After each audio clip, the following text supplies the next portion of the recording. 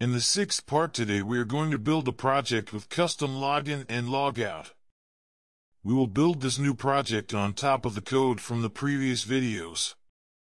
This time we will start with the result in a browser window. After testing, we will then discuss the code.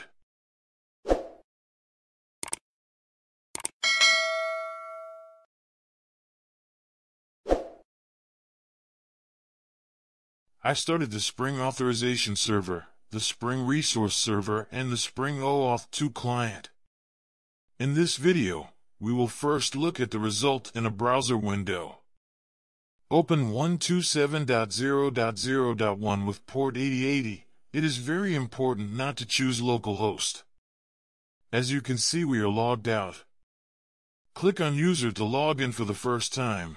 We will be redirected to the custom login window of the Spring Authorization server. You can log in with either user or admin. First, we choose user and get the expected result. You will now also see a logout button on the right.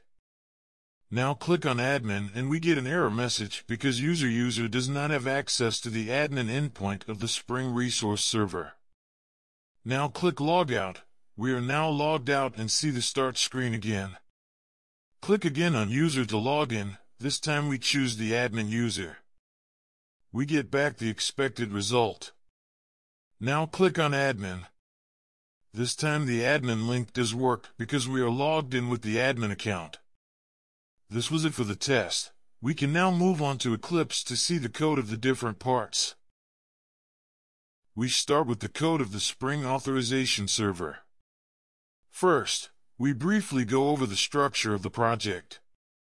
We have the main class, the security config class, the login controller class. This is used for the custom login form, the style CSS, the login HTML, and the POM XML.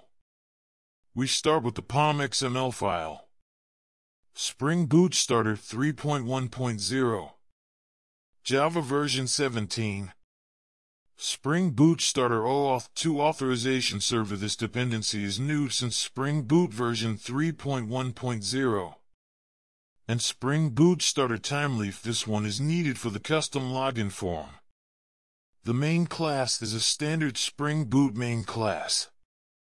The application YAML file, server port, login level, client ID, client secret, client authentication methods, authorization grant types, redirect URIs, post-logout redirect URIs, scopes, require authorization consent, require proof key. The security config class has the following methods. We have two security filter chain beans, the web security customizer bean, the in-memory user details manager bean, and finally the OAuth 2 token customizer.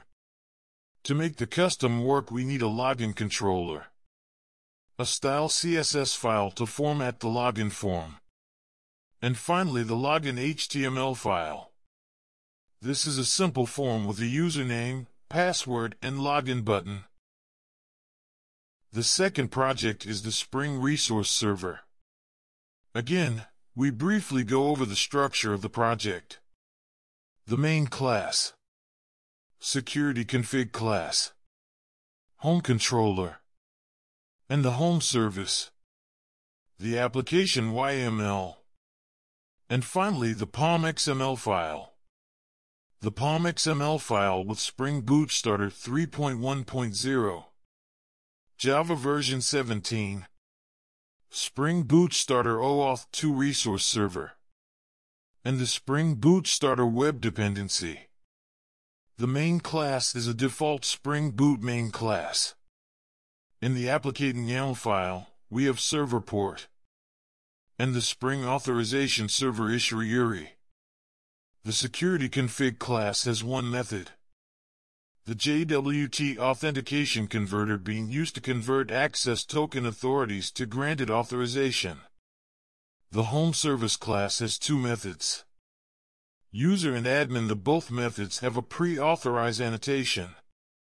The last class is the home controller with the endpoint hello, user and admin. The third and final project of this video is Spring OAuth 2 client, with the following classes. The main class, security config, web client config, authorization controller, and default controller, index HTML, and page templates HTML, the application YAML, and the POM XML file. The POM XML file with Spring Boot Starter version 3.1.0, Java version 17, and the dependencies. Spring Boot Starter Web, Spring Web Flux, Spring Boot Starter OAuth 2 client, Spring Boot Starter Timeleaf, WebJar's Locator Core, Bootstrap, Popper.js, and jQuery. The main class is a standard Spring Boot main class. The application YML, server port. We have a username and password, but these are not used. And provider Spring. Client ID. Client secret. Scopes. Authorization grant type.